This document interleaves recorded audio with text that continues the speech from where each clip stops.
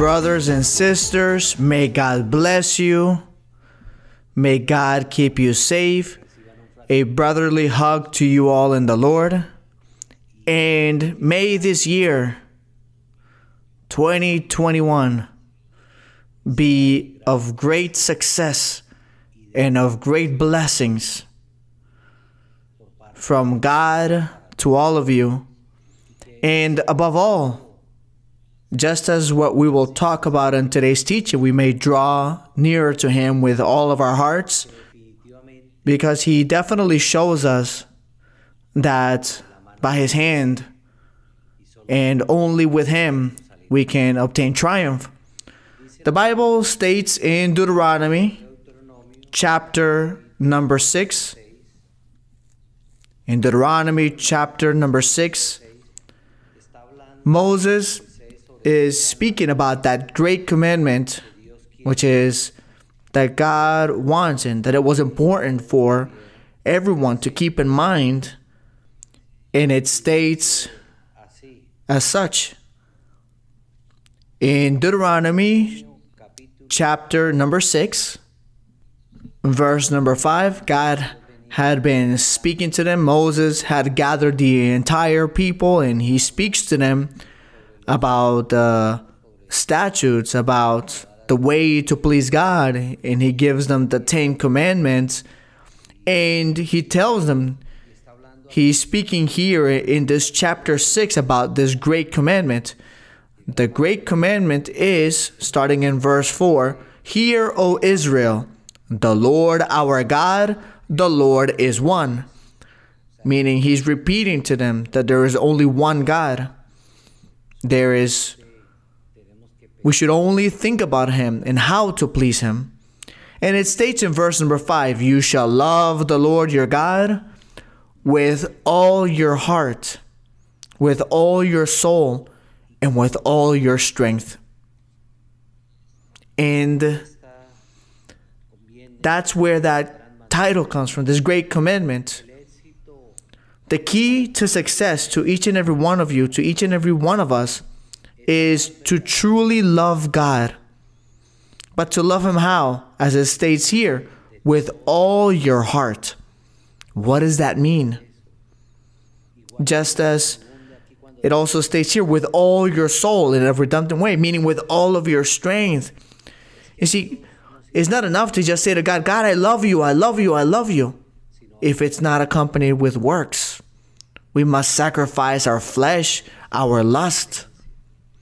How sad it is that during the end of the year, many of those who are listening, even though I hope not, you were able to gather with your family members, maybe some got drunk, and you displease God because you're excited, it's the end of the year, and you forget that you're children of God, and that because you want to spend time with your family, that because you don't want them to think that you're a fanatic or someone who exaggerates, then you stoop down to their level and you end up, for example, getting drunk.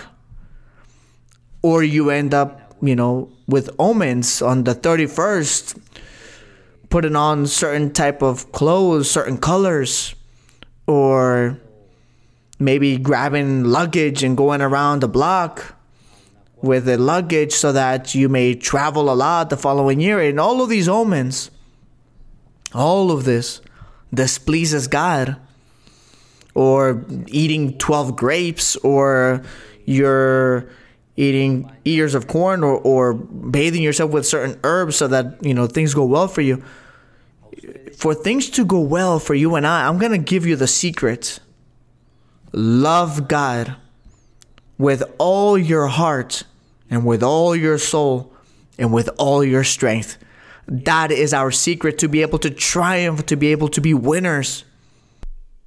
Because what would God say of us if you gave in? Or how many of you behaved a certain way and wanted to please God in every way, but at the end of the year came and you forgot all about it? You forgot your spiritual posture, your spiritual identity. That's why It is important, brothers and sisters, to love God with all of our heart, which means that out of that love for God, you stop doing many things that maybe your flesh asks of you or that your family asks of you.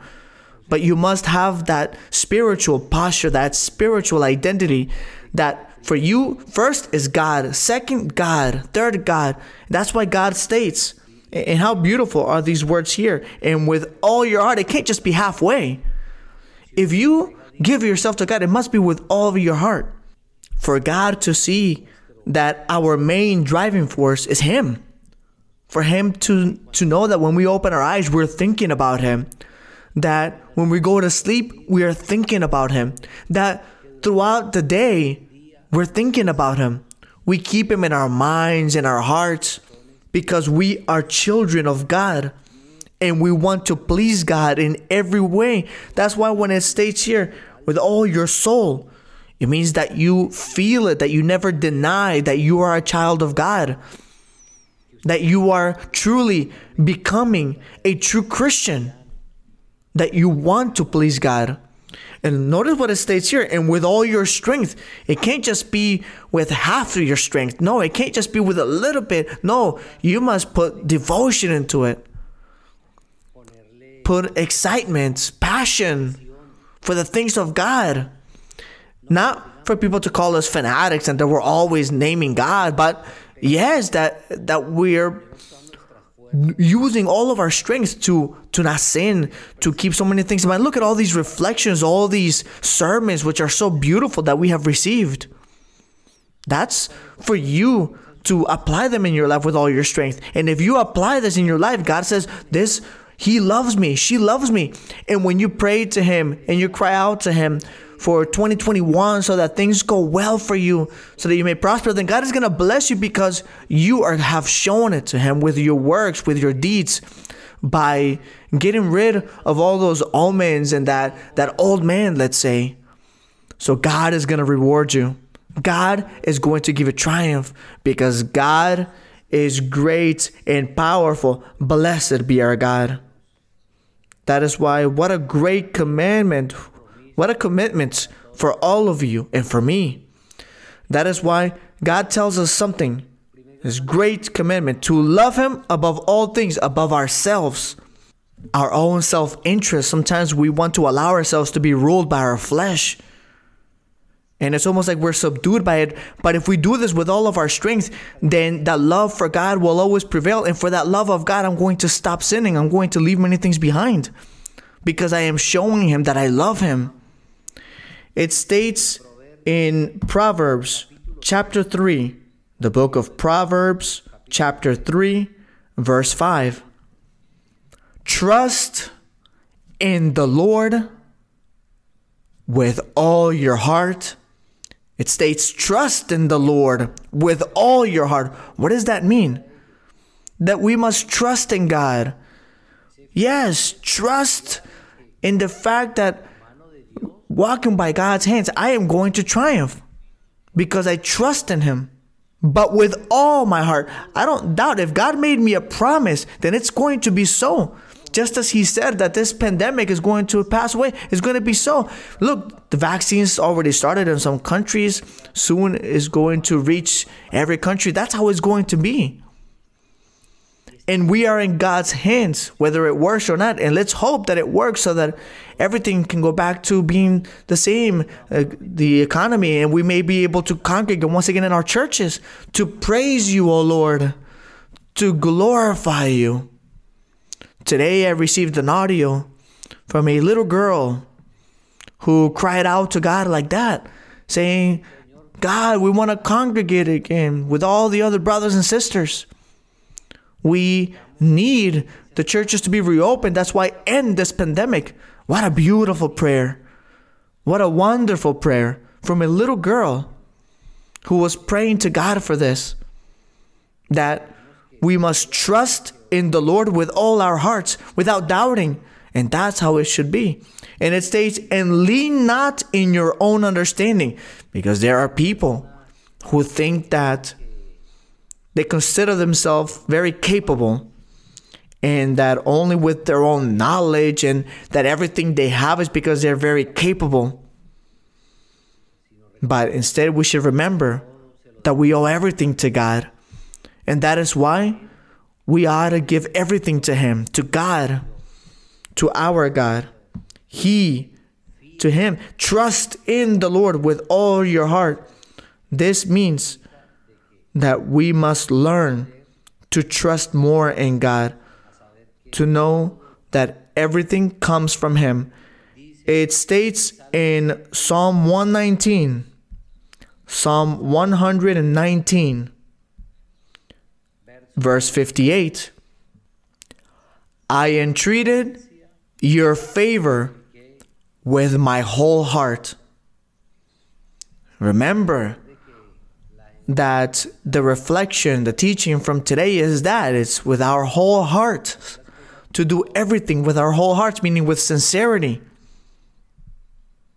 Because I want to please you, O Lord. So it states, I entreated your favor with my whole heart. Be merciful to me according to your word. And God has taught us that if we seek Him, if we follow Him, then He would be with us. His presence in our lives, giving us blessings, giving us peace, giving us harmony, giving us that hope to continue onward. Because by His hand, we will achieve it all in our financial life, in our love life. There are many families. How many families having difficulties, problems between husband and wife or with their children? But perhaps this is what they're lacking, crying out to God with all of their heart for God to have mercy on all His promises He's made, so that that promise may reach you. And remember that it states that we read that we should love God with all your heart. It's not just halfway, brothers and sisters. God is very zealous when it comes to that. He doesn't accept that we love Him halfway. God doesn't accept that you accept some things but not others. That's why I want to go back to this time of the end of the year, and many people forget that they should please God, and that if they make mistakes, they think that, oh, everything is going to be forgiven quickly, but you can lose blessings. That is why we ought to always pray to God, ask Him for His presence, for Him to be with us, for Him to always give us that strength to continue moving onward, so that we don't fall, because we are with Him. And look at this reflection from many people, and it states here, I thought about my ways and turned my feet to your testimonies. If anyone failed once again, if anyone made a mistake, failed because of traditions or omens, because of family, God tells them, consider your ways. It says, I thought about my ways and turned my feet to your testimony. Yes, Lord, I want to go back to your ways. So the most beautiful part is when it states here in verse 60, I made haste and did not delay to keep your commandments. But that part, to keep, is not just knowing them, not to steal, kill, fornicate, meaning I shouldn't sin. But I keep them, I put them into practice to show God that I love Him with all of my heart. No matter how much my flesh or my friends or my family entice me to sin, to do things contrary to what God tells me, no, I'm not going to give in, because I am with God. I'm not going to fall because I have God, because I love Him, because I live for Him and because of Him. And that's when God sees all of this. And that is when God rewards us and blesses us. Because it states, this person thought about his ways. And it states here, I made haste and did not delay. What does that mean? That you understood that you made a mistake. So set your life in order before God. Change. Strive. That is why everything is with effort. And keep your commandments means we must keep His commandments. Our God's commandments, meaning His ordinances, His statutes, His laws. We must have all of that clear so that we must please Him and make haste. It's not, oh, I know But okay, it's 2021, so I'll do this in 2022. No, it's now. We're starting a new year. And my goal is to please you. My goal is to read the Bible. My goal is to receive spiritual gifts. But Lord, help us, Lord, by removing this pandemic. Help us so that the churches may be open once again, so that we may make more time for you and worship you and praise you the way you expect from each and every one of us. All of that is what we must say to the Lord. And lastly, it states in the same Psalm 119, because there are many verses which are beautiful. But notice how beautiful this verse is in verse 34. So in verse 34, it states, "Give me understanding, and I shall keep your law." Meaning, give me understanding. Give me the ability to understand, to know. But to know what? It states here, "And I shall keep your law." So meaning to know the law of God, the doctrine, the gospel. It states in the second part of this same verse 34, it states, "Indeed, I shall observe it with what? With my whole heart." What does that mean? That you and I must fulfill it. Observe it, but not because I have to. Oh, on the 31st, I wanted to get drunk with all of my family, but I didn't do it. I didn't do it, but I felt bad. No, then you're not doing it with all your heart. Oh, I wanted to eat the 12 grapes and ask for a wish for each grape, but I didn't do it because, oh Lord, but my family was looking at me and I didn't know what to do. So I ate them all at once. You didn't do it with all of your heart. Oh Lord, I stopped drinking and I wanted to get drunk, but I only drank 1 or 2 shots. But in the end, I wanted to continue drinking and drinking. And now I feel bad because I didn't do it. Then you didn't do it with all of your heart. When you do things with all your heart, you end up feeling happy, feeling joyful. Joyful because you know that you're doing it for God. That's the person who does it for God. And that's why you stop sinning. That's why you stop the lust. That's why you feel free to please God. But the enemy is always going to send those darts, those thoughts, so that we may doubt what we have done. But God rewards loyalty. God rewards when we love Him with all of our heart, when we keep His statutes, His decrees, when we delight ourselves doing the will of God. And God will end up rewarding you. God will give you triumph. That's why it's important to know His commandments. In verse 33, notice what it states. "Teach me, O Lord, the way of your statutes," meaning teach me. Give me understanding of your word, of your gospel. Oh Lord, it states, "the way of your statutes, and I shall keep it to the end." Yes, it is important that God forgot to teach us, that we may have the ability to do so through the sermons, through the Bible studies, through the reflections, through the written word, just as the Bible is. And then unless God gives us a vision, or through a dream, or through a sermon, through experiences that He may allow us to know more of Him and His gospel and His doctrine, and then we can truly understand that we are learning and that we want to know His doctrine because we want to apply it in our lives. And it states in verse 35, "Make me walk in the path of your commandments, for I delight in it." Yes, Lord, guide my life, my path, because I know that your will is perfect, because I know that you want the best for me, for my loved ones. That's why, Lord, bless me, O Lord, and protect me. And I will do everything with all my heart because I love you, O Lord. With all of my strength, I will always give the best that I have for you. Amen and amen. Let us pray, my brothers and sisters. God of glory, good Father, you are great and wonderful. Look, O Lord, for us human beings, We have ended a year called 2020, where it wasn't easy. We saw your hand, your whip through this virus. But now we begin a new year, and we are waiting your mercy, that it may be great and powerful. That's why extend your powerful arm, healing the brothers and sisters who are sick. Anyone listening to us who is sick, heal them, O Lord. Protect us all from this virus. Protect us from this problem, O Lord.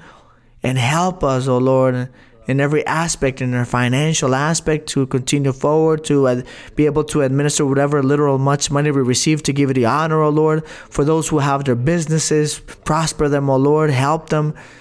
For everyone, all of us, to be good employees, and that you may bless them greatly, O Lord. You are great, O Lord. And our sister Maria Luisa, O Lord, with all of our heart, we ask, bless her, give her many years of life. Protect her, O Lord, that we may have our sister Maria Luisa for many more years teaching us as she has been doing so. How beautiful, how wonderful that is, O Lord.